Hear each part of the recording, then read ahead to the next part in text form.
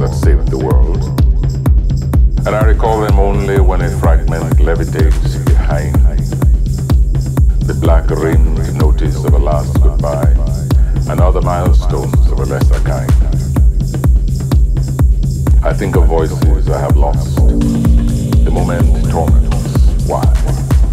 Beyond an instant's passion, dubious flash, Satori in a bar, taxi or restaurant, an airport waiting lounge that births the scribble on a stained napkin. What cast of the ephemeral once resonates, then spurns the mind the morning after? All that survives mimics a wrinkled petal pressed between pages of long discarded books. A falling leaf trapped briefly by the passing sun, it flashes a mere shard of memory, but filled with wistful accusations of abandonment. Too late, no life to it. The book is closed, the moment's exaltation or despair drowned in wine rivers, shriveled in suns of greater wars. I turn these scrapbooks of a moment's truth to cinders, their curlings curse in smoke, one small fugitive beyond recall of usurpers summoned by the morning after. I think of voices I have lost.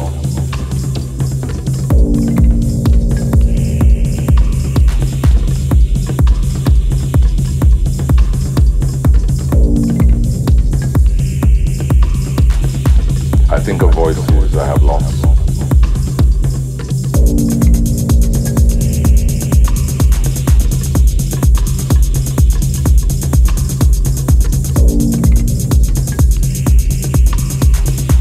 I think of voices I have lost.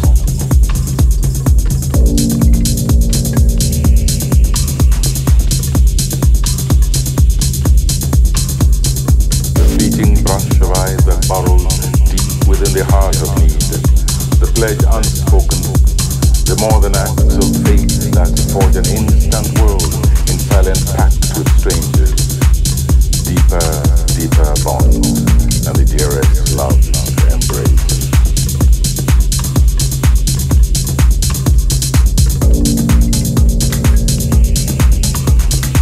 I think of voices I have lost.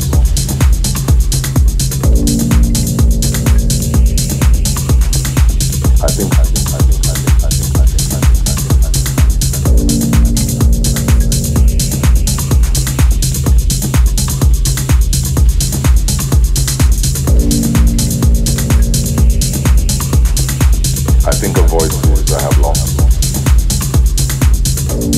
and the dearest embrace.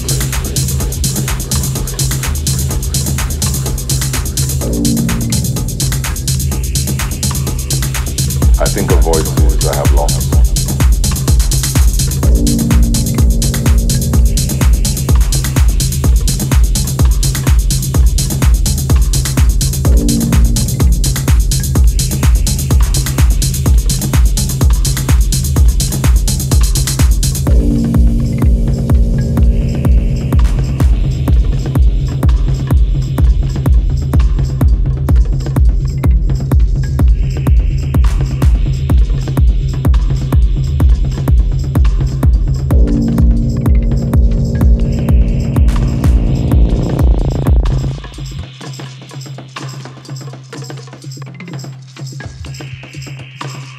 I think of voices I have lost.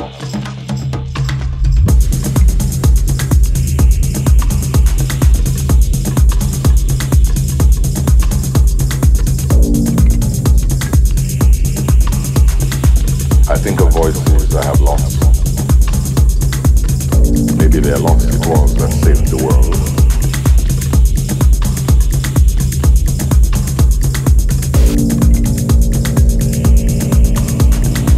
I think of voices,